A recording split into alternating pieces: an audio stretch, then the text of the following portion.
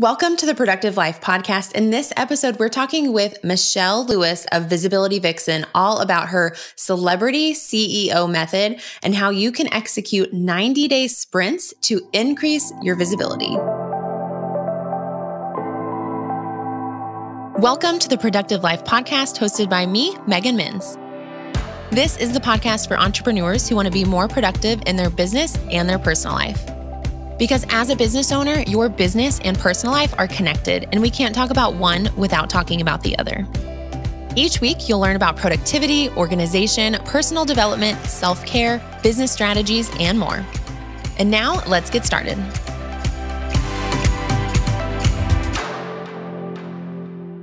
I am so excited to be talking with Michelle on today's podcast because she and I have been friends for a while on the internet now, and we have been trying to schedule an interview for a little bit, and I'm just so glad that we were finally able to make this happen.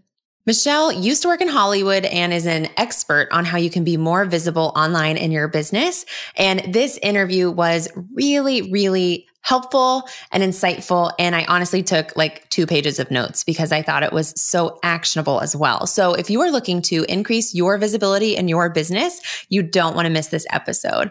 Again, I'm so excited for Michelle to be here. So let's go ahead and jump in and get started now. Hey, Michelle, thank you so much for being on the podcast. I'm so excited to kind of introduce you to my community. Megan, I'm thrilled to be here. I feel like this has been a long time coming, and you know I adore you, and we've kind of been in each other's circles for a couple of years now. I know, it's finally time that we're having this conversation, and I cannot wait. I would love for you to just kick us off by just sharing a little bit about who you are, what you do, and what your business is about. Absolutely. Well, hi, everyone. Thanks so much for listening to the podcast today. I am so excited to be here chatting with Megan. My name is Michelle Lewis. I run a business called Visibility Vixen, and I specialize in helping online entrepreneurs transition from the CEO role to the celebrity in their niche. So we're going to be talking about that today. And just on a personal note, I own a pug. His name is Oliver. He's up in Idaho. I miss him so much. So I'm having pug withdrawals. Oh, pug withdrawals. That's so real. Dog withdrawals. I'm sorry that you don't have your pug with you right now. Me too. That's so, he's with me in spirit. Yes. I have 2 Maltipoos and they're just at daycare right now so that they wouldn't bark. And even that, I just miss their small little presence in my life. So I know they're just too far away. We work online. Like we're at home. We need our dogs. Yeah. Okay. Well, I will keep the pug in spirit throughout this interview. So I'm really excited not only for what you do, specializing in visibility and this entire concept of going from like CEO to celebrity in your niche. So I'm really excited to see where this conversation goes. But one thing I know that you teach about and you talk about is this idea of like 90-day sprints and how you can use them with the intention of becoming more visible. So tell me a little bit about what that actually means. Absolutely. So it's something that I like to call the celebrity CEO method. And it's what I have I'm not going to say I'm absolutely perfect at this, but I aspire to be. I love finding systems. And I think that's why you and I get along so well. Oh, yeah. How can I simplify something? How can I know exactly what I need to do? And for my personal personality, I want to put it into my like Asana or ClickUp and organize it, do all the work ahead of time, and then never have to think about it again. So you're speaking my love language. Excellent. So that's what I love to do. And so I was trying to figure out while I was podcast guesting and hosting and summits and video and Facebook and Instagram, I was going insane. And I was spending so much time in the visibility of my business that I didn't have time to really focus on revenue and publicity and all the other things that I wanted. So I decided to come up with a system called the Celebrity CEO Method. And that's where you really sit down and figure out, okay, based on your unique personality type, what are your natural visibility strengths? What are your weaknesses? And then start taking your visibility vehicle, whether it's Instagram, Facebook groups, whatever, one at a time and focusing just on that for 90 days, perfecting that process, and then ultimately outsourcing as much of it as you can. And then, doing a little bit of keep up, but giving yourself the room and space to then bring on the next vehicle over the next couple of quarters. So when I did that in my business, I saw a huge difference in not only how I felt, but the results I was getting. So now that's what I teach to my students. Wow. I am so excited to be talking about this because I feel like this is something that not only have I struggled with before, a lot of the clients that I work with struggle with this idea of there's so many things to do, so many places to be. How do you do that. And usually it's like, oh, just pick one thing and focus on it. But I love this idea of you don't have to pick this one thing and only ever do it forever. You can kind of systemize it one vehicle, as you say, at a time. So that's super interesting. How did you, when you did this, I guess, what vehicle did you choose to work on first and how did you pick it? I picked, let me see, what did I do at the time? I did podcast hosting. That was my first one that I tested this system on. And I had season 1 under my belt. And as I stepped into season 2, I knew how much bandwidth a podcast was going to take. As you know, it's a ton of work. And mine was also on YouTube and clips on Facebook and Instagram and blah, blah, blah. It was just so overwhelming. So I actually brought on a team to help me get the process done. So I actually was able to batch record my entire season in like 2 weeks. And it was a weekly show. And then my team handled everything else while I focused on, working in my membership or in my group program or on, the other things that I wanted to do so that I could then sustain bringing on a new vehicle. And I think that was Instagram and summit hosting at the time. Wow. That's amazing. And I love the idea that you did a whole season in 2 weeks. That's pretty inspiring. And I love that you ended up hiring out the post recording piece of the puzzle, because I think that's huge for all podcasters, whether you're batching or not. So if someone wanted to get started doing this idea sounds really appealing to them. Where do they start? Do they just pick whatever vehicle they think they should choose? How do you recommend people get started using this method? I definitely recommend, and we'll talk about this a little bit later, I do have a quiz that helps with this, but you need to figure out what is your zone of genius. So in my quiz, you're either a director, actor, writer, or production designer. So for example, Megan is a production designer. She thrives on processes and building empires and streamlining and productivity. So she's going to have a different zone of genius than, let's say, a actor whose personality is much more in front of the camera and bubbly and go with the flow and totally freedom-based. So I think the first step is figure out your unique strengths, because that's going to really narrow down the visibility vehicles you choose, and then pick one, outline all of those tasks that you need for that one visibility vehicle. So let's say you are going to host an online summit, right? That's a beast of a vehicle. Mm-hmm. It's one of the hardest ones that you can do, but it can be one of the most rewarding. So sitting down in your project management software, planning the whole thing out down to every single task, and then executing it in that 90-day sprint to be able to look back on it and go, what's working? And I do this every 30 days. What's working? What's not? What's my profit? What are my analytics? Is this something that I'm really enjoying doing? Because you need to be able to enjoy it. And then figuring out, okay, what pieces of this can I outsource so that I can then move on to the next vehicle? Okay. Wow. I'm actually taking notes while you're talking. Ooh, I love that. I'm like, how do I do this? So if you hear me writing, that's why. That's really unique. So go ahead and tell everyone where they can find this quiz, because I feel like if anyone's listening to this, they're probably already ready to be like, pause, let me go find out what I am. Yeah, for sure. So it's just visibilityvixen.com/take the quiz. Okay. It's really quick, super easy. And then you're actually going to go into a free masterclass, depending on your result, where we will break down your strengths and weaknesses and what possible visibility vehicles will be in your zone right after you take it. I love this. What are you kind of mentioned that a summit is a more difficult visibility vehicle. It's not impossible, but it's a bigger project, a bigger undertaking. What are some of the vehicles you typically recommend that maybe someone who isn't really creating anything consistently right now, and maybe this would be a new vehicle for them to start? Are there a few that you typically recommend that, people might consider first? I actually recommend starting with 0 vehicles. And I know I'm going to sound crazy, but hear me out. I think the first thing that's really important is to dig into your brand and how you come across to an audience. So figuring out, what does my primary brand color, what does that communicate? Okay, is my content shaped around this? My photo shoot, do you have a brand video? That's the best place to get started, because then I recommend moving into the stage for your first visibility vehicle where you're actually guesting.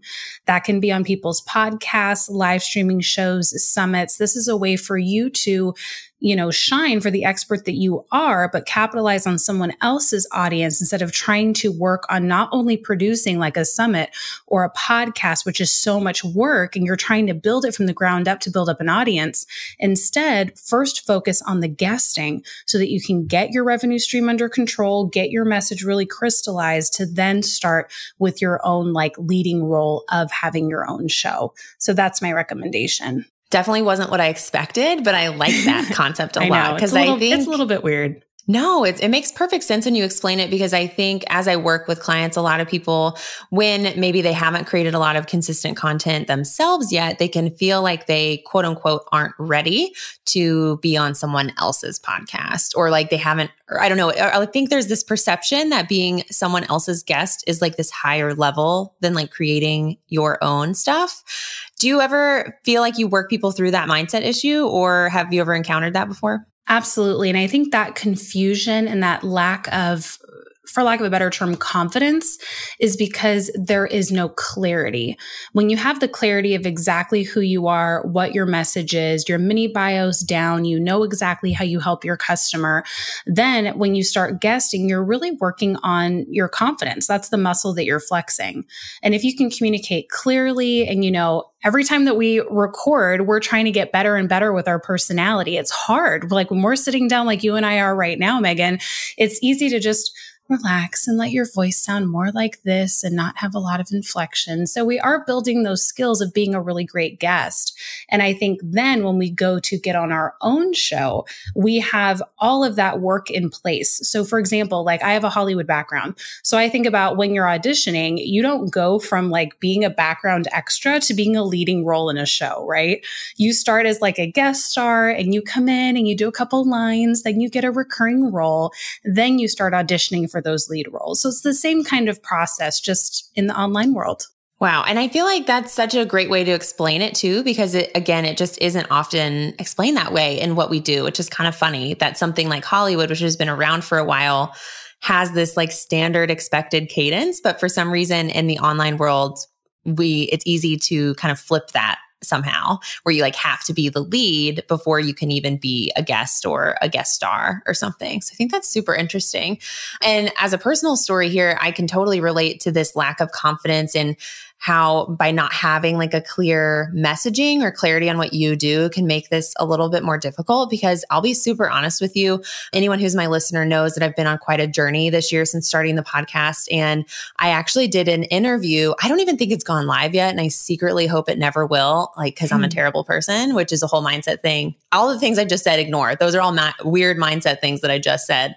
Getting very honest with you guys here. But I experienced my first interview after making the transition to being self-employed again. And I actually think it was either I think it was the first week I was self-employed again is when I recorded this. And I was still figuring out a lot of stuff. And I did this interview, and the very first thing where it was like, tell us about yourself. And I was like, I said stuff, but I don't feel like I said anything that I actually felt was significant or that really resonated with me. And I felt like I know the interview itself has good quality in it, but I didn't feel confident in what my purpose was, why I was there, what I was bringing to the table. And it really rocked the boat for me in a way that was like, ooh, okay, that was kind of weird to like not have that clarity or confidence in myself and how it affected the entire experience for me. And I don't even think that the other host seemed to have a good time.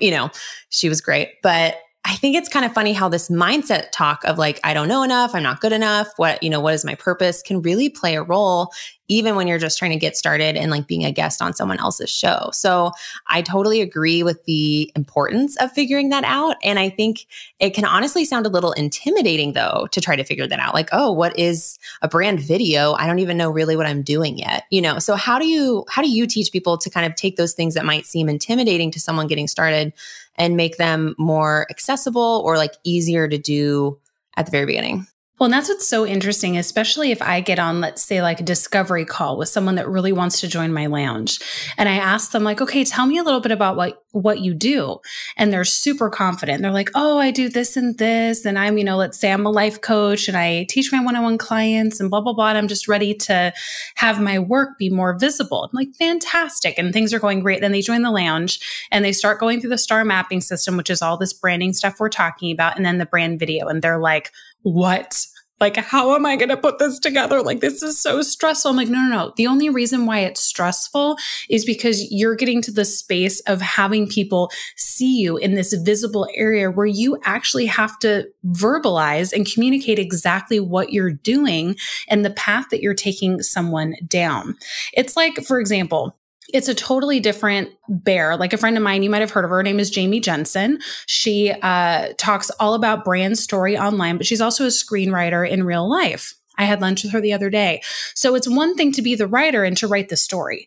That's pre-production, right? Then you take it in, you break down the script, you get all the details hammered out. And this is where the script usually gets torn up a little bit, right? It's not practical. This needs to be shot in 60 days instead of 90, et cetera, et cetera. Then you go into actual production where you're shooting everything and trying to get that vision actually onto a screen. Then you go into post-production with the editing to see that final product. There's so much transformation that movie has to go through, right? And it must be absolutely exhausting for that screenwriter because they're like, my baby. We're the same exact way with our business. And so when you can go through this process and have the self-examination of understanding, oh, okay, I'm going to adjust my teleprompter script here, and this is what I want my audience to feel. This is the story that I want to communicate. And you put in all that work to this beautiful finished product, and then you put that up on your website so that when the traffic, when you're doing these guest posts or whatever comes in, and they're able to resonate with you and identify with you in 1 minute versus what 15 emails would take. It's just absolutely amazing what I've seen happen. And I find that when my student or an audience member gets that clarity, it changes everything. And their confidence level is just inevitable. I could totally see that because, like I said, after having that experience myself, it was like, wow, okay, I really needed to take a moment and figure out what I'm really doing here and how to communicate that. I think that's key that you talked about. We might know in our head what we're doing, but if you aren't used to explaining it to someone else, you can kind of get stuck on that. So I think this is a really unique process, and I can totally see the value that going through a process like this provides. I do have a question that came up for me while you were talking is, a lot of times once we start doing something, we might get clarity and tweak our messaging or tweak what we're doing or adjust our services or our products.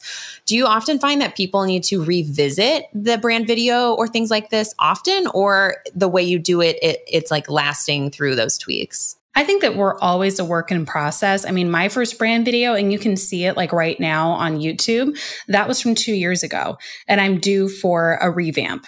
I've done a lot since then. I've been on TEDx and I've done a lot of other cool opportunities that I want to put in there.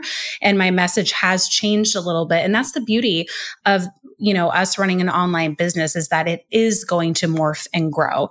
And just as a side note, like with what Megan was saying about doing that podcast and feeling like it was a struggle, I think another great thing that you can do if you can step back and be a little bit more objective is go, how can I utilize this, for lack of a better term, like failure or stumble into a teaching opportunity? So if I was Megan, I'd either make a blog post or I'd contact a podcaster friend of mine and say, hey, I have this interview that I did where I made these mistakes, and I want to contrast that with now the podcast that I'm hosting and one of the episodes I felt really good about, so that my audience can learn that it is a process and see the strengths and weaknesses I had in each and learn from themselves.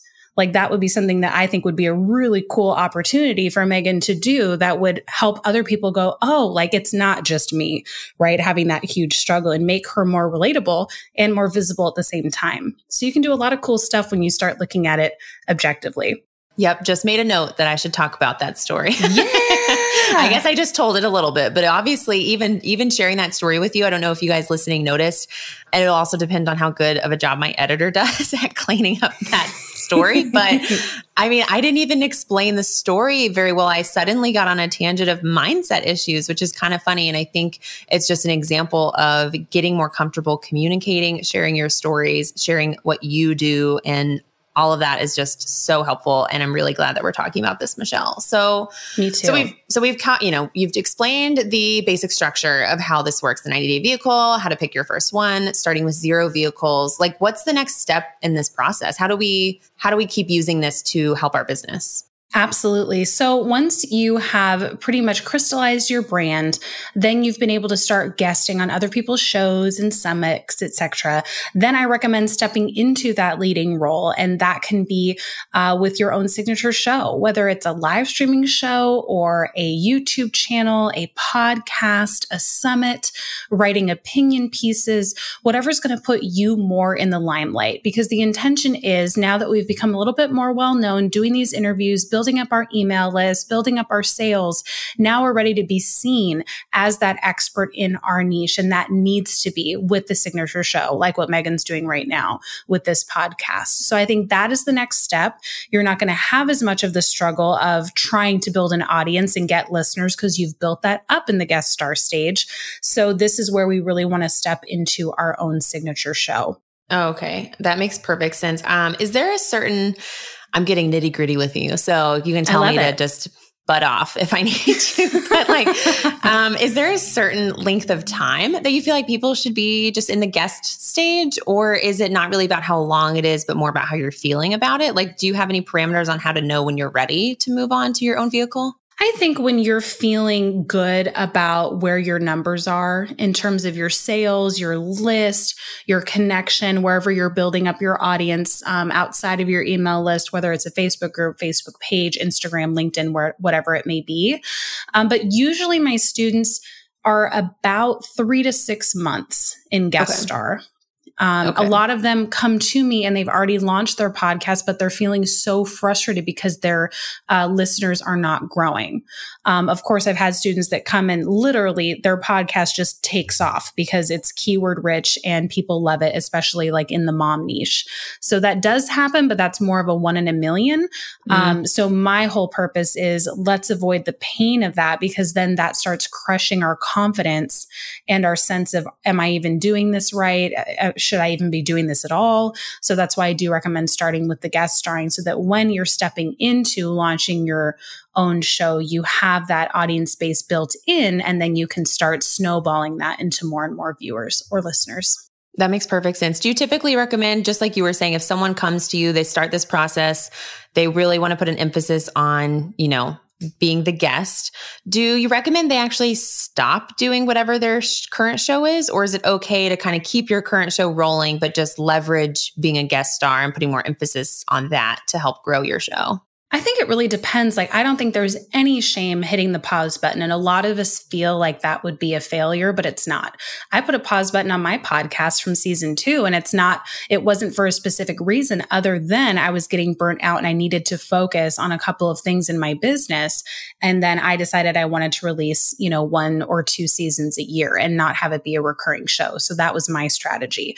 But I do think if you're coming into this and you're feeling really burnt out and your numbers just aren't turning into leads or customers, then it's time to step back, because I'm the kind of person that used to be very high achieving. Business was number one, high expectation, and it tore my body apart. And so I really had to sit back and go. At the time, I could only work about 20 to 30 minutes a day. So my business could no longer be my life. And I think that's one of the best things that ever happened to me. Our business is not our life. It's something that we do, but health is number 1. Family and friends is number 2. And so whatever you're doing, if it's costing you too much in terms of your relationship with self or others, and you're not monetizing from it, then it might be time to just hit pause, step back, try a new strategy, and one that but benefits from someone else's audience, to make sure that you're doing things correctly and getting those results that you've really been looking after, usually for more than a year. Wow. I love that. And I completely resonate with all of that. I did something similar. I've definitely been on the burnout cycle before. 2019, I think, is the first year where I feel like I've, for lack of a better word, broken the cycle, but I've had to make a lot of fundamental changes in the way I do things in order to do that. Otherwise, I was just for years on this perpetual burnout hamster wheel.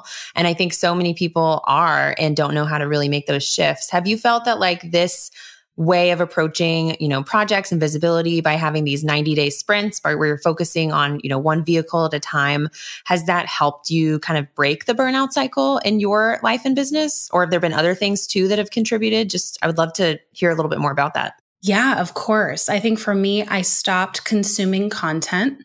Yep. That was huge. And I'm not saying, stay listening to Megan's podcast, y'all. I'm not telling you. We're all about being healthy here, so it's okay. But for me, I was just talking to someone about this yesterday, and I don't mean to offend anyone listening, but I was realizing how much I've been participating in almost the cult mentality of entrepreneurship. I think we get into this world and we become obsessed and we start listening to 20 podcasts and 50 newsletters and YouTube channels and courses and programs and masterminds and memberships and on we go. And it can be such a white noise that we forget what our initial purpose was. I think we're all given when we're born that special mission. And some of us have that beautiful mission online. Isn't that incredible? But we spend so much time ingesting content and looking around and comparing ourselves to what's going on and trying to stay relevant and in that high energy that we burn out. So for me, it's just been very strategic to step back, prioritize the health, and do these 90-day sprints so that I'm still getting the results. I'm still growing, but I'm doing it in a way that isn't as panicked. It isn't as forced. And I'm listening to my own internal clock, for lack of a better term, instead of looking at what everyone else is telling me to do. And I found more success in that, and my students have as well. Oh, wow. I feel like there's so many things that we could talk about. I have so many thoughts on everything you just shared, because I feel like I've done the same thing before where I have to be really intentional about content consumption. I think especially when I'm in a phase of building or creating, like when I need to be really tuned into my own intuition and my own gut instincts and my own thoughts and feelings and actions. I think when we consume too much, those things become like dulled over or muted. And it's really hard to listen to your own self when you're just used to looking externally for like the answers or information or next steps or validation. And so I have totally done the same thing, and I recommend it too. So like if you're listening to this podcast, I'm going to do the thing you're not supposed to, but like if you are listening to this episode and you are in this state where you're just consuming too much content, like I love you, but like maybe stop listening to podcasts for like a couple weeks. Like the content will always be there for you to come back and take a break and just focus on learning how to even hear your own voice. Because I, for the longest time, said I'm not intuitive. That's what I like to call this concept of like your own gut thoughts.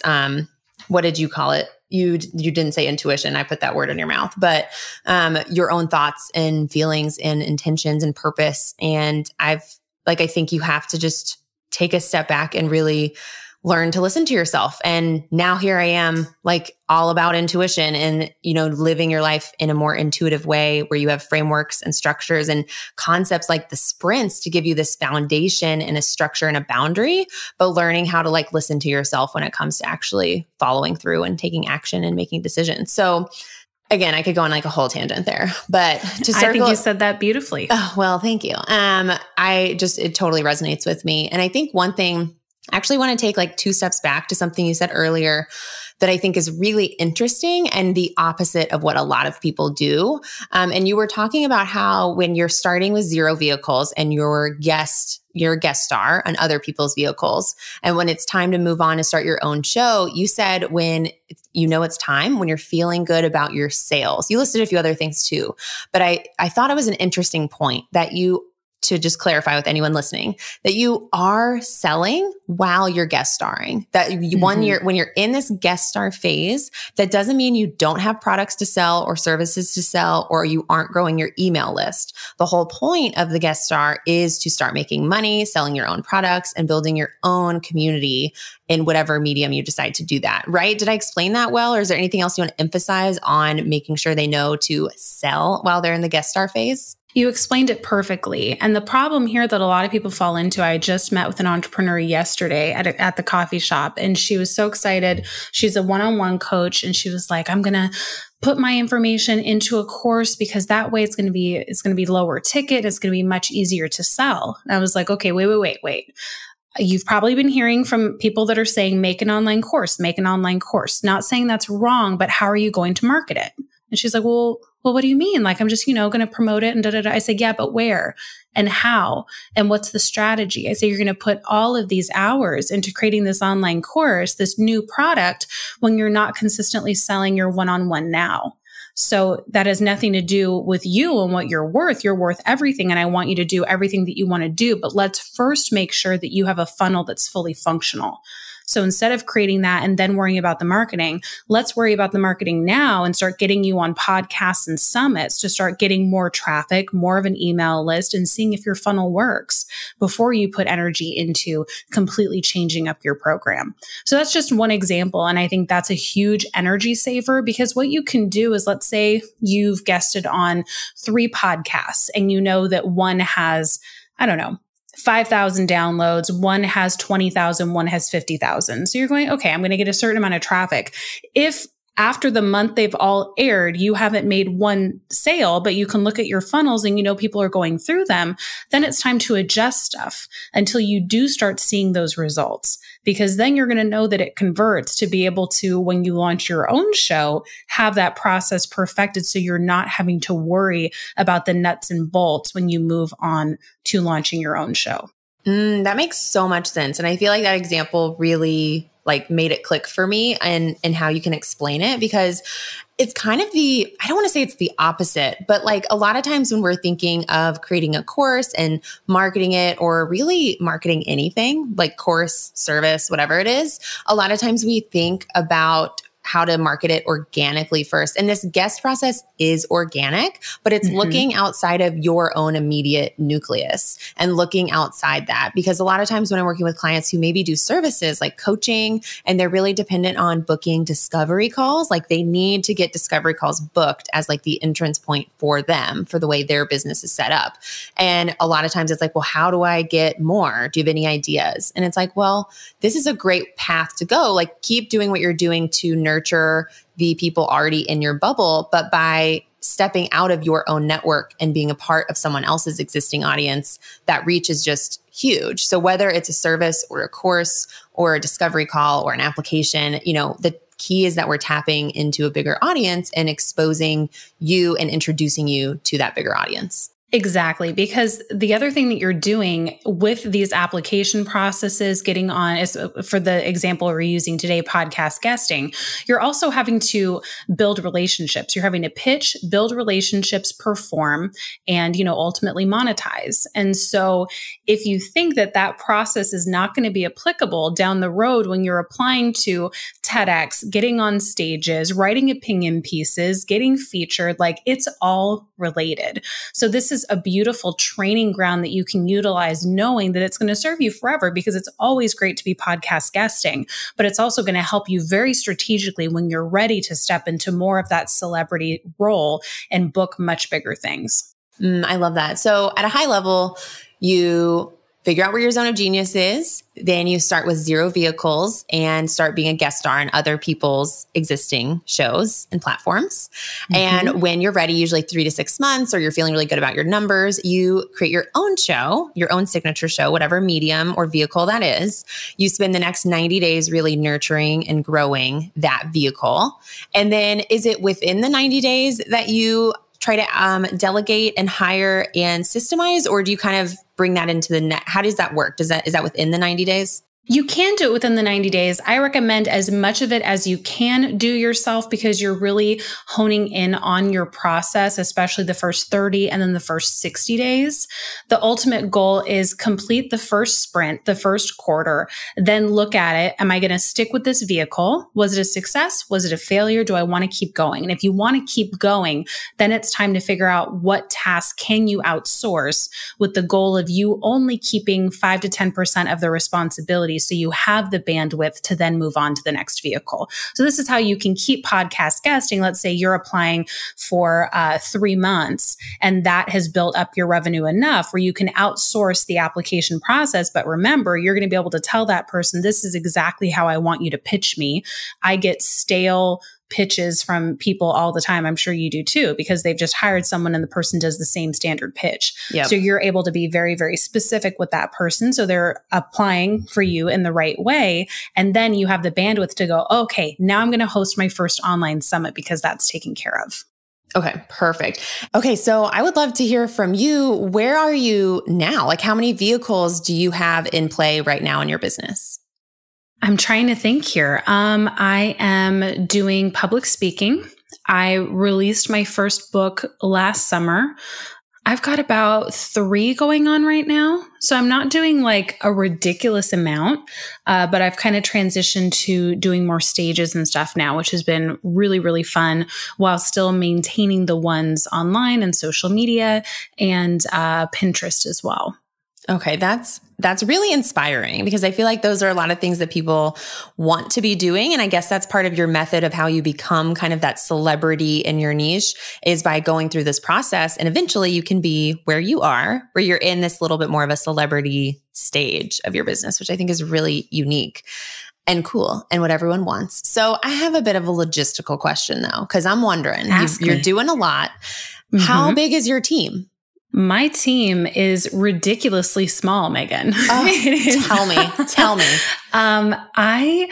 Honestly, I moved all my systems to one system. I have another one for social media, but like my websites, my funnels, my webinars, my membership, my program is all in one system. And that has saved me so much time and manpower. So right now I have one person. No, I'm lying. I have 2. The first one runs the Visibility Lounge. So she does the emails and, the posts and the logistical side. So I can just show up and support the students and record new trainings. And then I just brought on a full-time Pinterest manager. So just because I was sick of doing that myself, and I wanted to be able to outsource that to someone who knew more than me.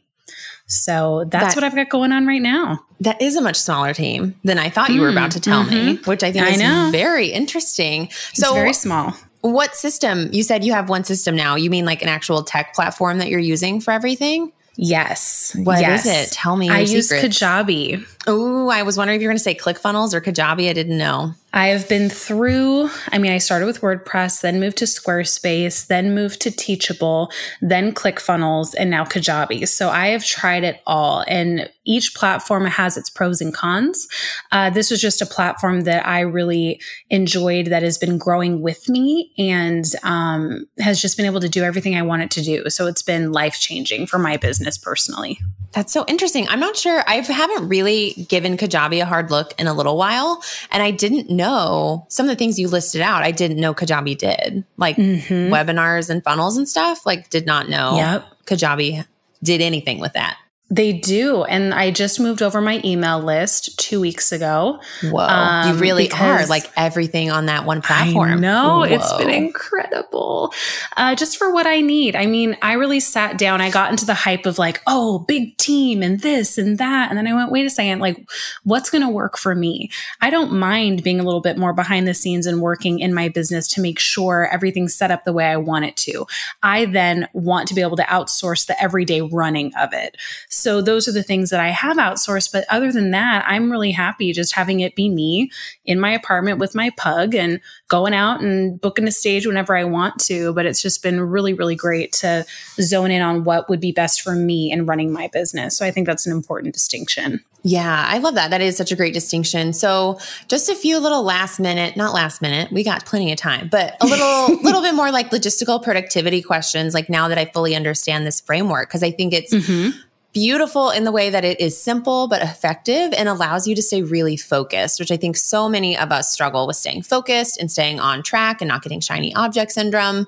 So now that we're kind of in the weeds of what a business run like this kind of looks like, this is a nitty gritty, but like how many hours are you working? Like considering how small your team is and how much you're doing, do you feel like you're working 40 hours a week, more, less? I'd love to hear.